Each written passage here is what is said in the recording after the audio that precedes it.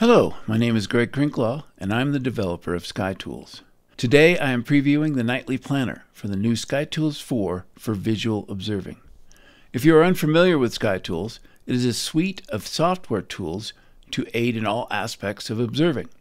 At its heart is a sophisticated model of your sky, telescope, eyepiece, eye, and target object. It can predict the faintest star that you can see, and for diffuse objects, it can calculate the contrast between the object and the background sky. As a result, it can tell you how difficult an object will be to see in the eyepiece, not just generically, but for a specific telescope, location, target object, time of night, and sky conditions. The Nightly Planner is the hub of SkyTools, a jumping-off place to the atlas, finder charts, object information, etc. Its purpose is to help select suitable target objects for your telescope and conditions, to select objects best observed on a particular night, and to tell you what the ideal time is to observe them. The planner is list-based. I have the Herschel 400 list selected. We can get lists via the Target Lists menu.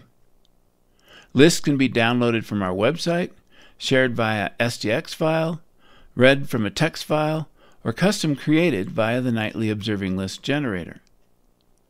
Objects can be added to an existing list by designation or via the database Power Search, which is a powerful filtered search of the entire database. The main selections are across the top: night, location, telescope, and observer. I have the seeing set to average at 65 degrees Fahrenheit with 70% humidity.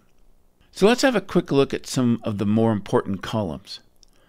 Let's see, NGC 6633 is an open cluster.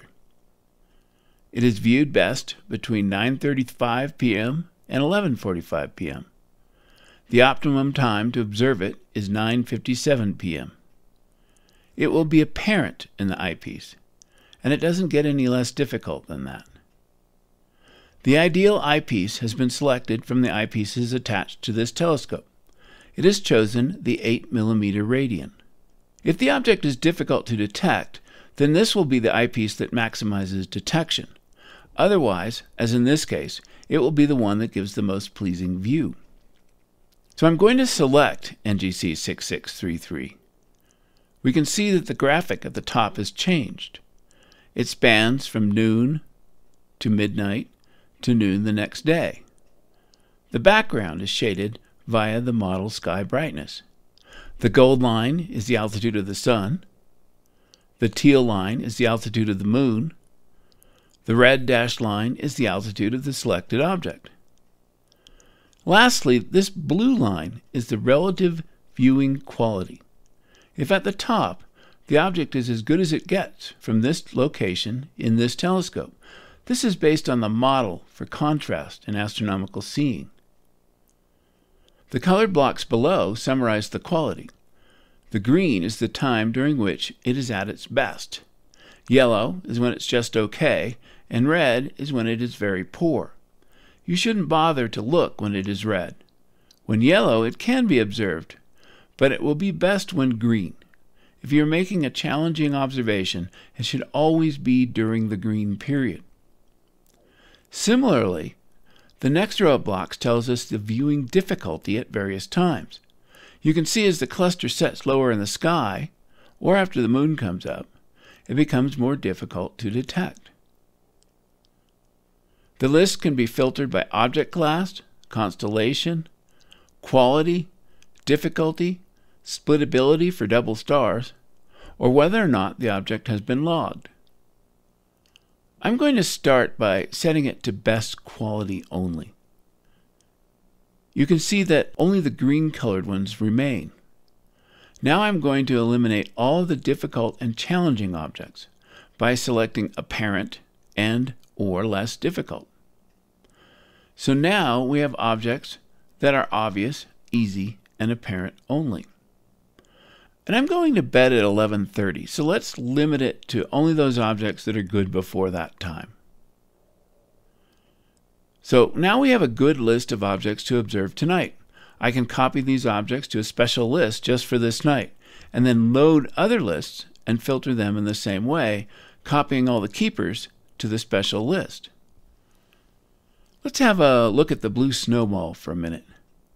This telescope is a Dobsonian, and this object passes nearly overhead, where Dobbs have trouble tracking. A 10-degree Dobson's hole has been defined for this telescope. The blank spot in the middle here is when you should avoid observing it because the object is in the hole. Also, I want to make a note.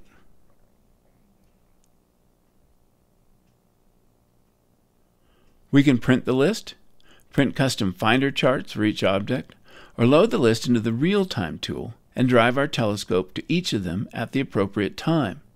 There is also an optimum viewing sort that will prioritize objects that are setting to get them first, and then minimize movement between each object. The real-time tool can use this sort at the telescope to create a tour, taking you from one object to the next. SkyTools can even read aloud information about each object as you observe them. So there you have a preview of the new SkyTools 4 Nightly Planner. Clear skies, and thanks for watching.